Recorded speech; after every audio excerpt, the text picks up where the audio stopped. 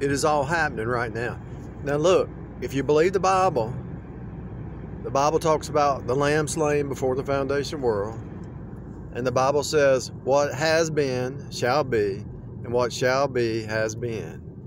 That tells you everything. Now listen to what I'm saying. If you believe the Bible, the lamb slain before the foundation of the world. What has been shall be. What shall be has been. The lamb slain before the foundation of the world. It already happened at the cross.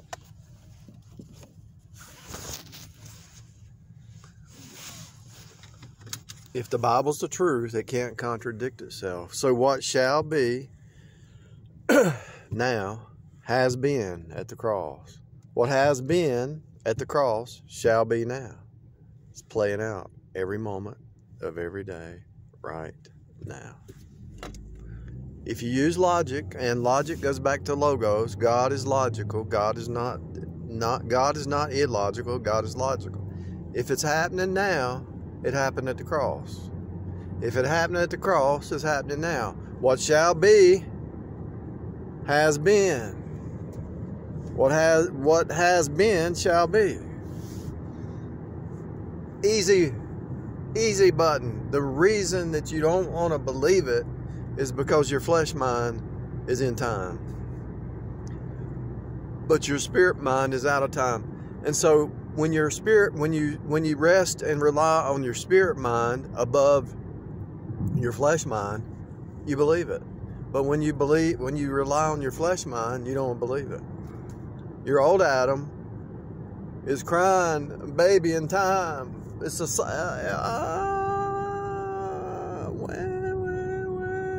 oh no, I got this pain. My wife left, my husband left, my children left, my parents left, I lost my job. I'm dying. Absent from the body, present with the Lord.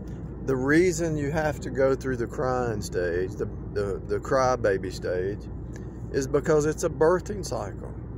Bad things happen down here. But God promises that He restores. He takes the moth-eaten years and He restores those days.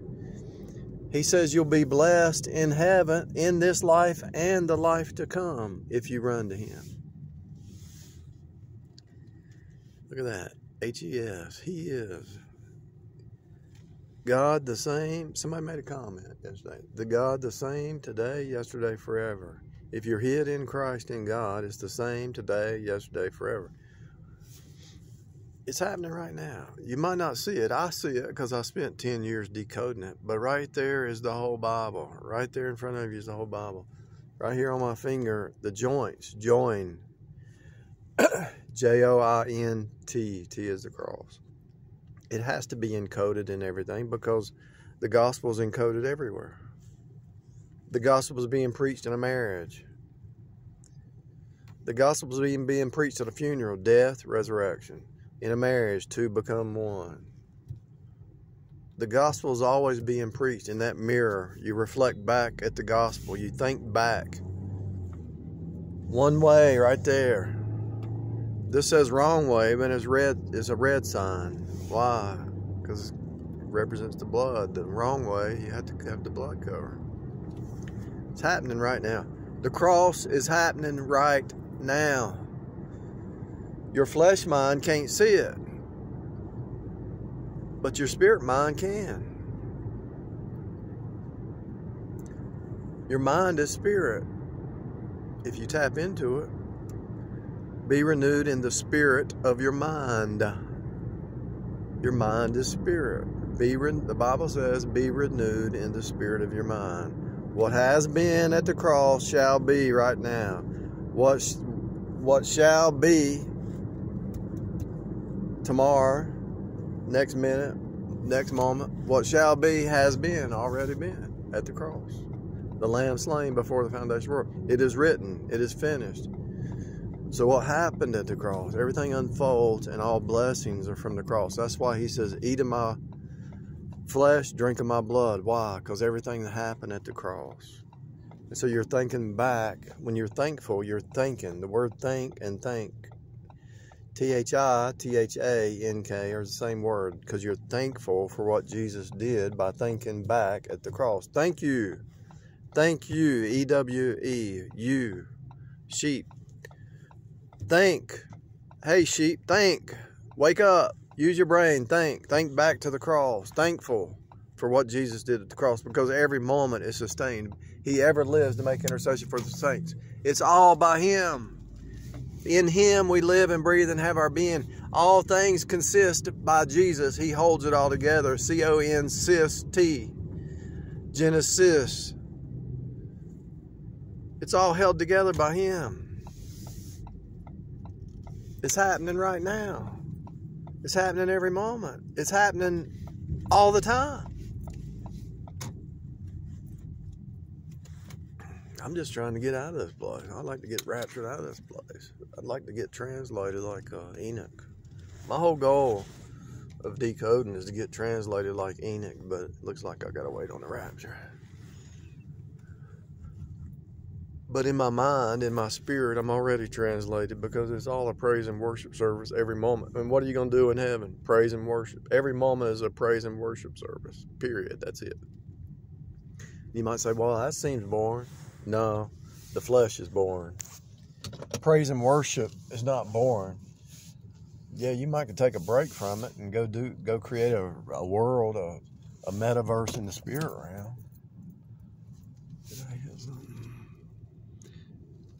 Hope I didn't run over somebody. You might be able to create a world in the spirit. You know, when you get to heaven, it's praise and worship. But you see what he asked the devil. God asked the devil, said, what have you been doing? He said, I've been going to and fro in the earth. He calls you, he summons you to his throne to give an account. It's like you get a summons to court. God is summoning. He will summon his angels. He will summon his saints. He will summon every created being to give him worship and praise, because it all points to Jesus. And if it wasn't for Jesus, you wouldn't even exist. Well, that's not fair. Okay, so you don't exist anymore. Do you want to exist? Or do you want to be deleted from reality?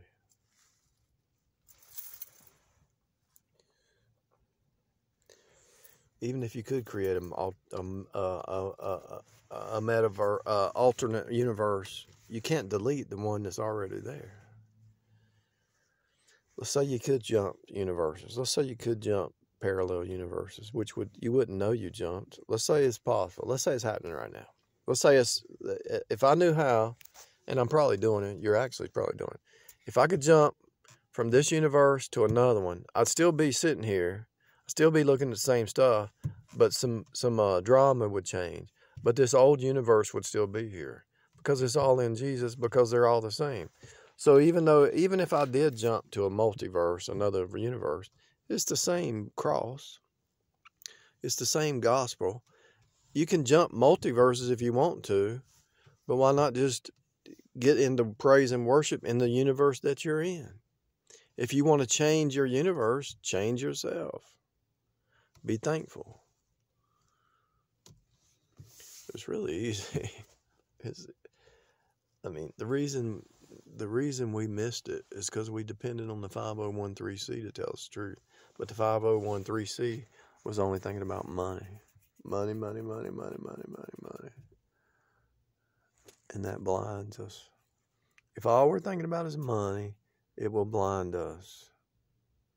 Seriously.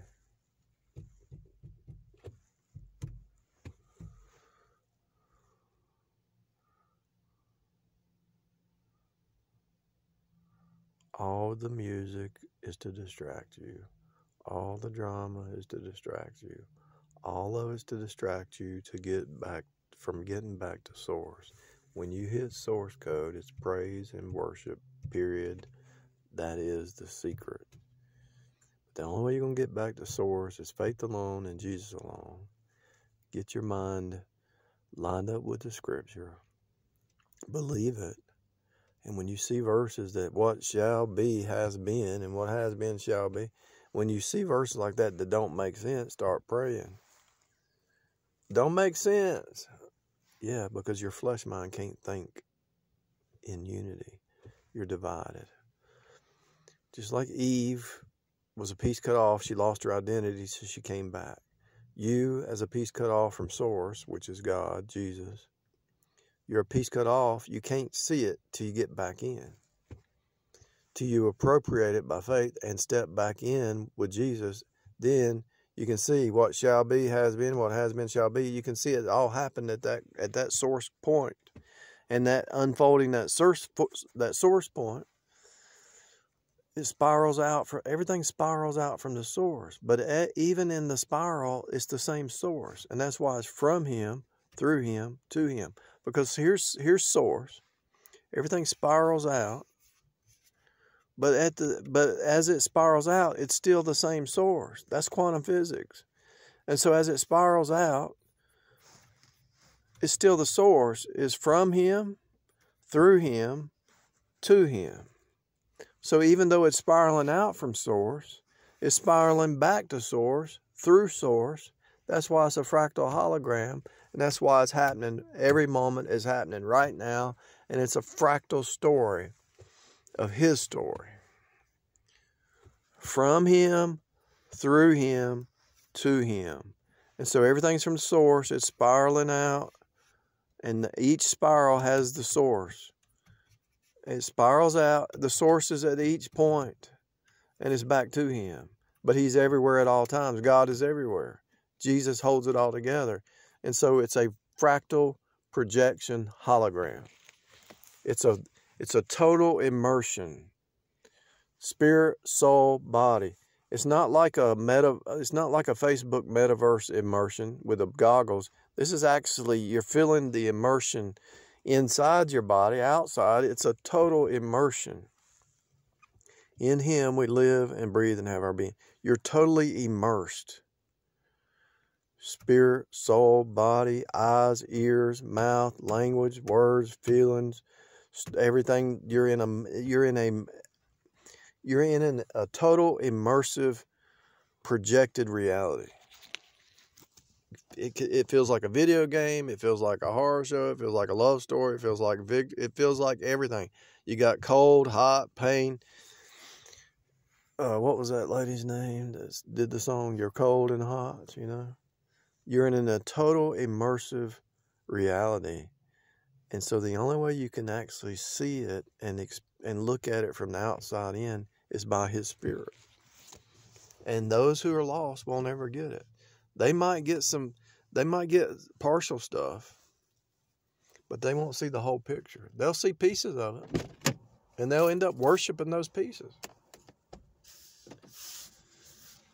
But everything's useful. You might say, well, we're going into the multiverse and everybody's going to sit in their pod and they're going to have robots they control. Well, there's still a need to walk around and exercise and lift weights. You don't want to be in some kind of total immersive where you lose your 3D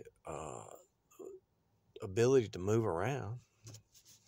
That's what they're trying to do, is make a machine man. They're going to worship the machine man. The clay and the iron will not mix, period. That's Bible. So you don't have to worry about it. You see it, Genesis 3, it didn't mix. The AI devil, he didn't mix. God made a way of escape in Genesis 3. God made a way of escape at the lamb slain before the foundation of the world. So God's going to make a way of escape right now. And the mandate is there's going to be a way of escape out of the mandate. It's going to fail. I promise you. It's going to fail. It's 12 o'clock. I don't know if this is Wednesday or Thursday. I lost track of time. I think it's Thursday. Yeah, this is Thursday, 12:28. I'm telling you right now, before it comes down to that the mandate stuff is going to fail. Period.